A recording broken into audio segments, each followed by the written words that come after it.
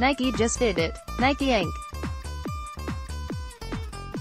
NKE shares are set to open at a record high Friday after the world's biggest sports apparel company blasted quarterly earnings forecasts and unveiled a $15 billion buyback plan, prompting a sting of price target upgrades from major investment banks.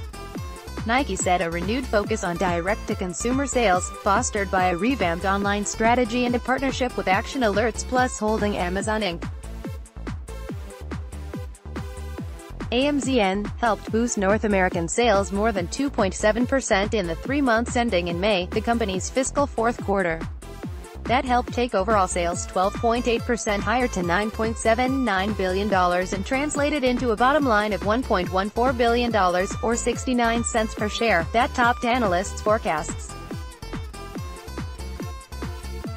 The Eugene, Oregon-based group now sees fiscal 2019 revenue growth in the high single-digit range, and forecast margin expansion of at least 50 basis points.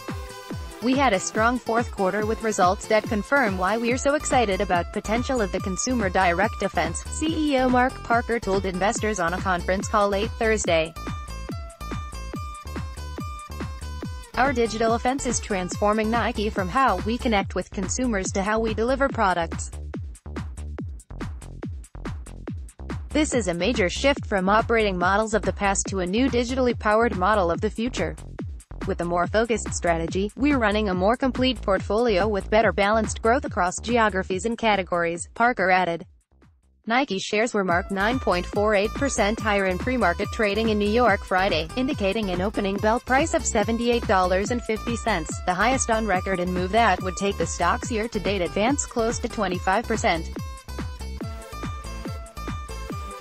That compares to a 15.3% dollar-adjusted gain for German rival Adidas ADDYY over the same time period. Not all was great for Nike though, as The Street points out. Nike's key Jordan brand continues to perform poorly.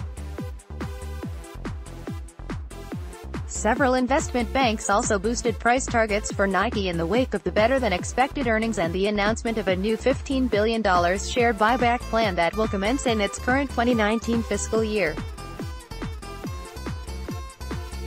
Barclays lifted its price forecast to $85 from $8, while JP Morgan Chase took its price target $6 higher to $76 per share. Credit Suisse sees near-term potential for the stock to reach $90. The North American gains, the first in a year, suggest Nike is finding some traction against its European rival, which has been gaining steady market share increases thanks to its early moves into online sales, a resurgence for its Originals branded merchandise.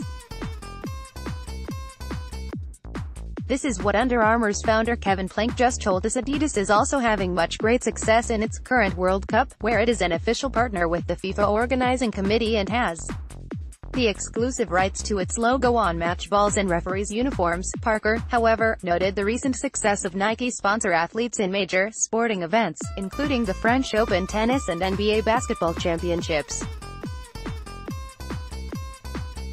Kevin Durant won back-to-back NBA titles and Finals MVP awards, Parker said. Eliud Kipchoge won the London Marathon in our new 3D printed uppers with Flyprint and ZoomX. Brooks Koepka winning the U.S. Open for the second year in a row, and at the French Open, Simona Halep won her first title, and Rafael Nadal won his unrivaled 11th at Roland Garros.